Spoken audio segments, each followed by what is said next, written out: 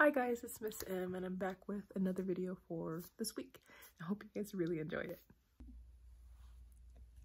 Okay, for this project, these are all the materials that we're going to be needing. We're going to be needing crayons. I just have a very basic 24 pack of crayons. I feel like most of us get this in our school supply box. A piece of paper and a black marker, or we can even use the black crayon. And for this project, we are going to be doing portrait. So this is just a very plain piece of paper. So this is like the normal dimensions of a paper. So it's usually 11 by 8. As you can see, it's already folded. For this, I think it's best for us to fold it hamburger style. And then you guys can cut it or make lines and rip it in half. So we're wanting half a sheet, a piece of paper. You can do a big sheet if you want, but it's a lot to color if we do a whole sheet. Okay, so I'm gonna go ahead and get started. So here I have my crayons, and right now what we're going to be doing is separating our crayons into our primary colors, secondary, and tertiary. And I'll explain more in just a minute. So our primary colors should be, we want to look for red, yellow, and if I can find it, blue. These are our primary colors. So we need to find those. And next we need to find our secondary colors, which are green, violet or purple, and orange. Those are our primaries, and these are secondary. And our tertiaries, it's a very hard word to say, tertiary, should be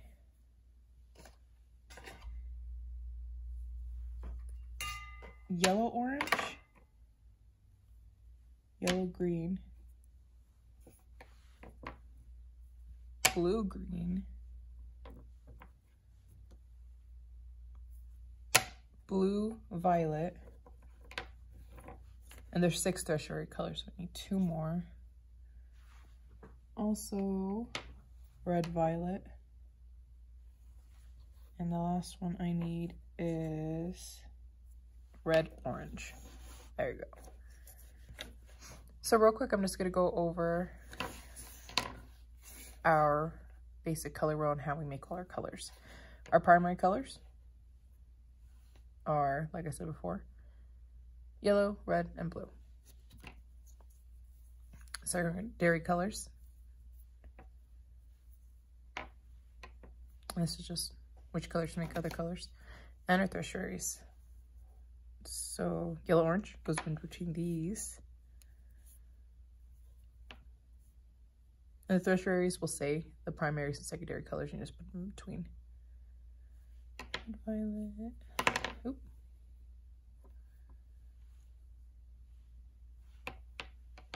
There you go. And that's just a quick and easy little color wheel that we can do, because these are colors that we're going to be using today.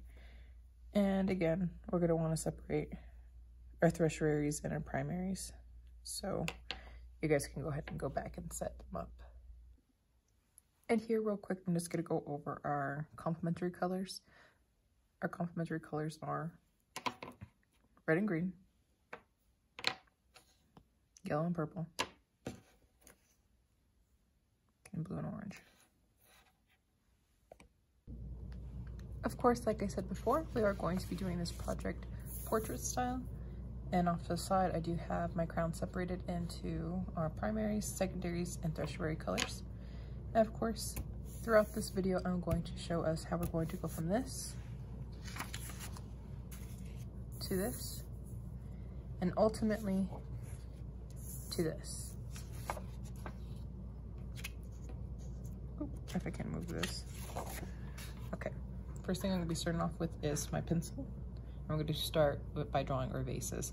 I'm going to be drawing a little bit darker, but I want you guys to draw as light as you can. Probably not too light, but probably a little lighter than what I'm doing. Okay, you guys can see that. I'm going to zoom in just a little bit to make sure that we're able to see exactly what I am doing. We're going to start off with a small little flat O. Go straight down on the other side, and even on both sides. We're going to curve out again. And right here, we're going to do a big V. And from that big V, that point that we have right here, we're going to go straight up. We're going to give the illusion that our vase is curvy, but square at the same time.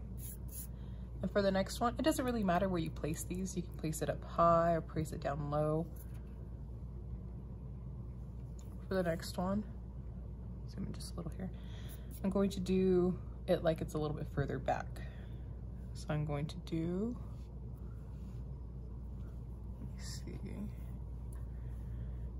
So I'm going to do a bigger flat circle. And then from the edges, I'm going to go down,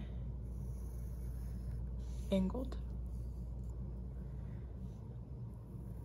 And then we're going to swerve.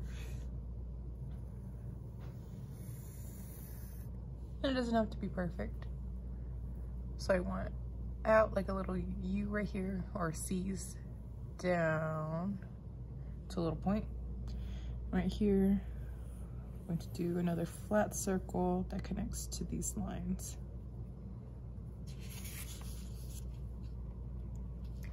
We're also going to be doing some flowers inside our vase. You can do it in either one.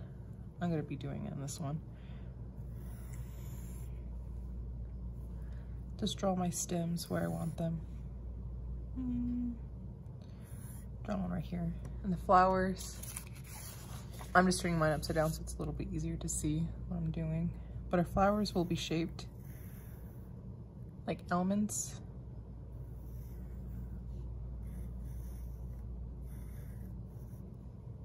So this is how we could do our flowers. You can either have it pointy next to it, or you can even have it round. And I'll show you how I do my other one. These flowers might be smaller. Almond, little point. Almond, little point. I'll do another one. Almond, pointy, around. And with our stems, we'll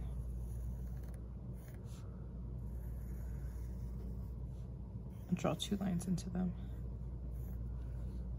Maybe just one more. Right here. Almond, point, almond, point.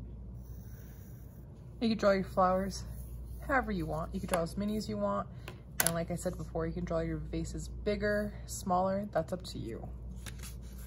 Okay, the next thing that we're going to be doing is outlining our flowers. Just zoom in here. And the first thing that we do want to do after we're done drawing our pencil drawing is outline our flowers.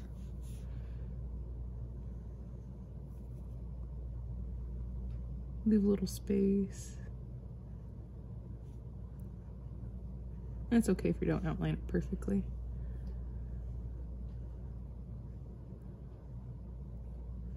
And like I'm saying, your flowers don't have to look like mine. You can draw them bigger, or you can draw different flowers. These ones right here, these are just little tulips. I love tulips.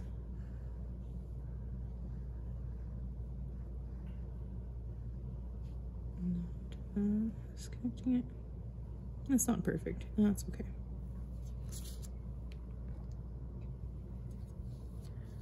Okay. Ooh, sorry guys, I had to start over real quick. My other marker kind of went all over the place. So like I was saying before, we're going to start our contour lines. So as long as our lines are not touching anything, they're going to be straight. But as soon as we hit the surface of something, I'm going to curve it a little more, it will to take its shape. So for this face, it's mostly going to be round, but for this, it's mostly going to be square and round. Draw my line.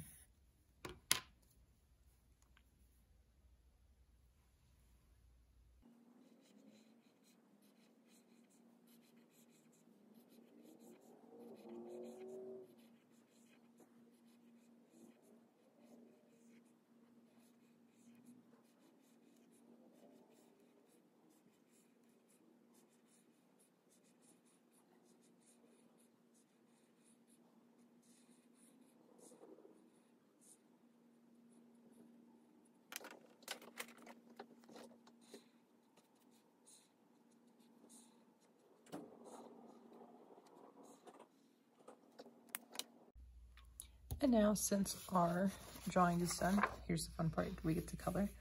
Our flowers, you can color any color. So if you want to color those first, color them any color you want.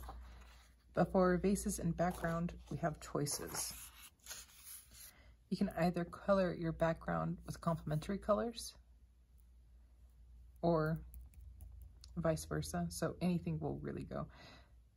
Try coloring one or the other, complementary colors, or primary, secondaries, or tertiary colors. So like on this one, my vase was tertiary. I kind of made it look like I had a tabletop, so I made this part secondary colors, this top part primary colors, and this vase right here I just colored with some complementary colors.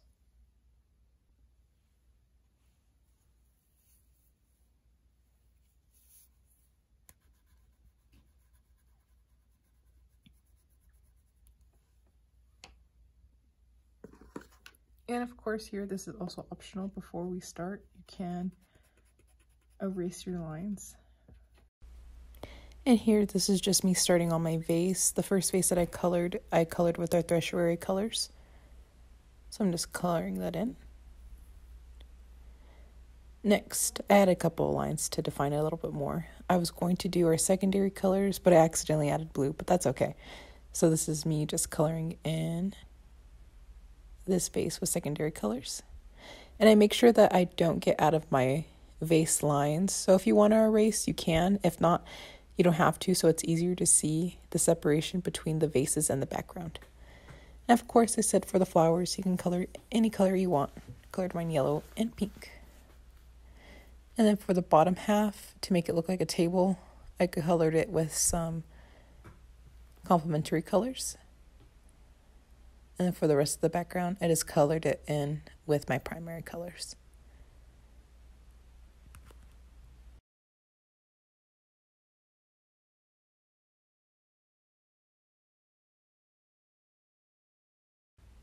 And here, this is just me showing that I'm not trying to color in between the lines. And as you can see, my lines also with the marker don't go in between the flowers. Okay, so this is it.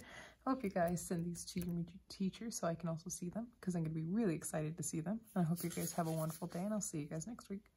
Bye!